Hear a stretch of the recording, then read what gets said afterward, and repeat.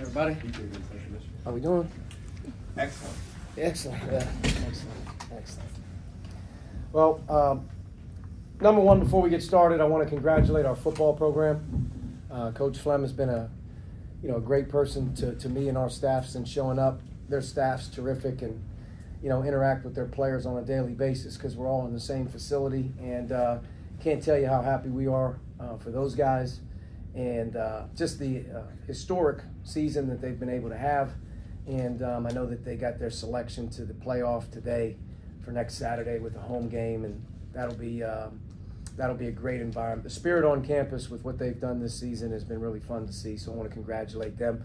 For us, clearly our best performance of the year against the best team that we've played. And I thought our guys the last 3 or 4 days really understood the challenge that we had. And for the first time in a while, defensively, we were on it. For long stretches, we were smart, we were disciplined, and I thought Javonte impacted the game in a big way around the rim. And then our perimeter guys, I thought, did a pretty good job of containing, and it made it difficult. Probably wasn't their best game. Obviously, we've seen them enough to know that they're going to be really hard to deal with as the season goes down the line. But for our guys, proud of the way we competed and defended, played mature and played discipline, and we looked the part of every guy that checked in the game, being able to really have an impact on both ends. But a lot of guys stepped up, and Sebastian continues to lead our group. I thought Javonte was terrific.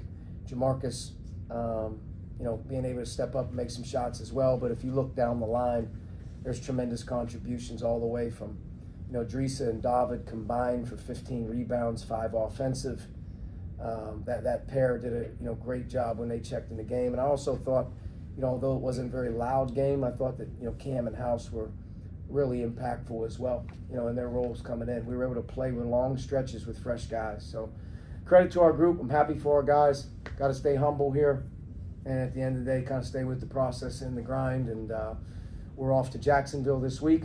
And we'll have a back-to-back Wednesday, Thursday. Tournaments are always hard. But we have a chance at least tomorrow to go to school and have a normal day before we take off for next week. But happy with our guys. Questions? Coach, you played all 5 games so far inside the Ryan Center. First regular season game away from home coming up down in Florida. How do you take what you've learned about your squad here and translate it on the road? Yeah, I mean, I think that playing UConn in October in Mohegan was, one of the real reasons we did that. That was the lights were bright.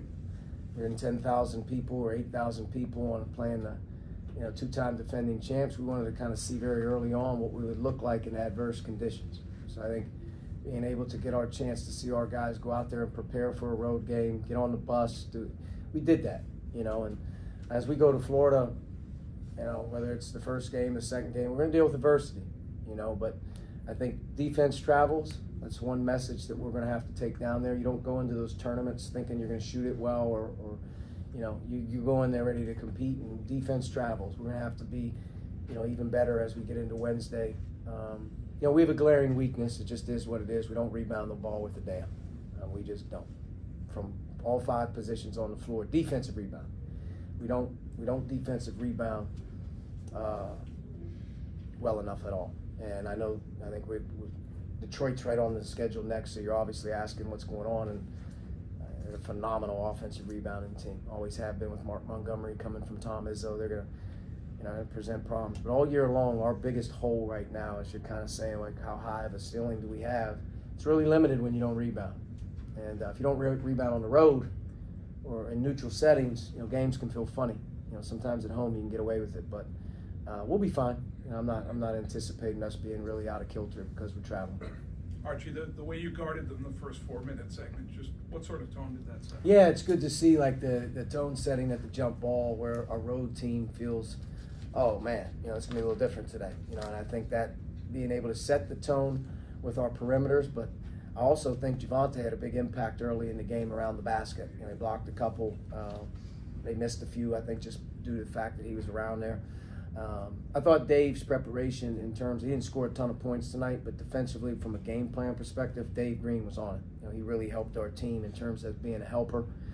And But yeah, I mean, I know when we go on the road and get smashed in the first 4 minutes of the game, it's like, well, hopefully we can hang in here a little bit. You're a little nervous, but it's nice to be at home, to be able to get off to good starts and to put the other team on the road a little bit under the pressure of like, this is going to be a little difficult tonight. But I thought defensively we definitely had an impact in the game.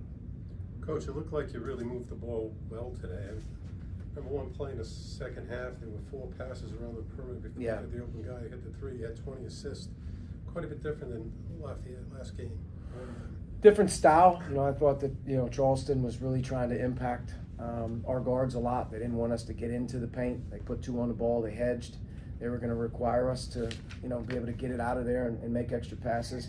They play a 1-3-1, which we were very concerned about, not getting, out of kilter with that. But, we had 20 assists on 34 field goals. Sebastian had another double-double. But we also had some other guys really, share the ball. And the one possession in front of our bench was really, it's a classic, So your answer, was it not so much that you've made improvements there, or was it the dynamic of this game and the style of defense, or a little of both? No, I mean, we're striving to become a better team passing. We're striving to become a better team sharing the ball. I mean, it's a big emphasis every single post-game edit and every single game going in. It's continuing to hit open men in transition, get easy baskets in the half court, changing sides, becoming more confident with one another. But it's not as if, our team has been selfish as we're coming in here. We're just going to have to be a little bit more patient. Teams aren't going to continue to just let us get to the basket. So we're going to have to make better reads. But, we have a point guard right now that, I don't know, he's probably about 35 assists to 6 turnovers on the season. And yeah, he was 8th in the country, but he had 3 turnovers today. He did. He was sloppy. He was sloppy a few times today. He was careless. But when you have a point guard like Sebastian, it makes life easy sometimes on everybody. Coach, a lot was made about Charleston's Brcevich's start to the season, just how weak he's been as a scorer. But you guys shut him down today. I think everything. He's clearly a really good player, and he's off to a fantastic start. I think coming in, he was around 26 a game, and he's going to do it night in and night out. He's a good player. We were, dialed in terms of scouting reports and what we're trying to do, but we had size. We had size at the basket. I thought David's strength around the rim, and I also thought that Javante in particular around the basket. He's really crafty. He's not a guy that elevates over top. He slides around you. He uses the baseline.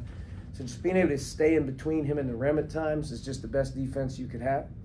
But he's really good. I mean, his numbers speak for themselves against a good schedule, and I won't be surprised at all if he's not a player of the year type of candidate, or a guy that, as they continue to move down the line, isn't able to, will them to championship. That team is a lot better than they played today, and I think that Chris, obviously I don't have to speak his praise. He's a great coach, and I think at the end of the day they're going to have a great year.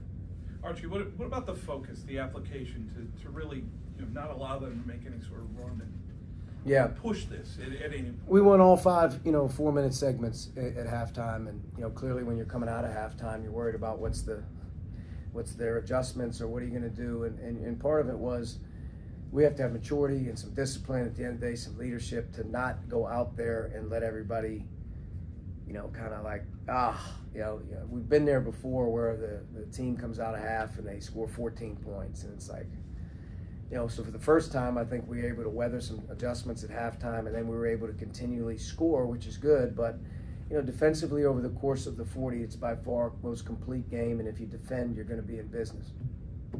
Any other questions? All good? All right. Enjoy the holiday. Enjoy the holiday. Happy Thanksgiving, and we'll see everybody back home for the football game on Saturday, I guess.